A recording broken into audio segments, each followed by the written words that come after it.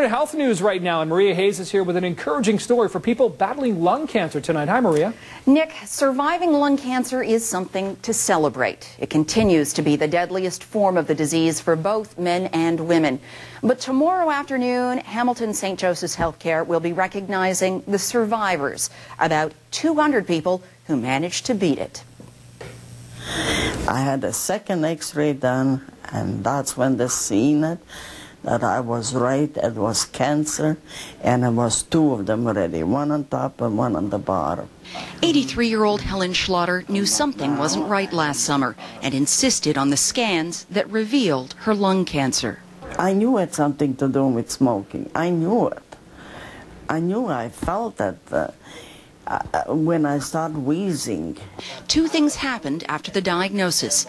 Helen was sent to St. Joseph's LDAP, or Lung Diagnostic Assessment Program, and she quit smoking. I quit immediately, without any medication or any help. Just like they say, cold turkey. Now in its third year, LDAP is a one-stop shop for lung cancer patients across Hamilton and Niagara. A nurse navigator oversees each patient's treatment process and appointments, and there are plenty. This is a long and complex process that takes more than several weeks, during which we scan the patients from top to bottom. We check their heart, we check their lungs, we make sure that there is nothing else except for the lung cancer itself. Although tobacco use is the #1 cause, 15% of lung cancer patients have never smoked. It's a disease that develops with no symptoms until it becomes more advanced and more difficult to treat.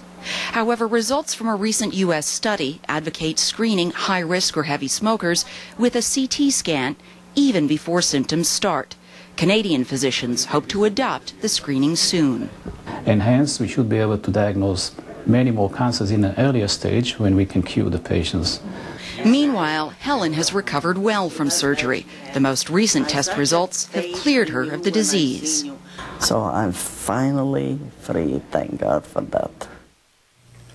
Medical experts agree the best defense against lung cancer is to stop smoking. Even if you've been hooked on the habit for decades, healthcare providers say it's never too late. Nick? That's good to hear. All right, thanks a lot, Maria.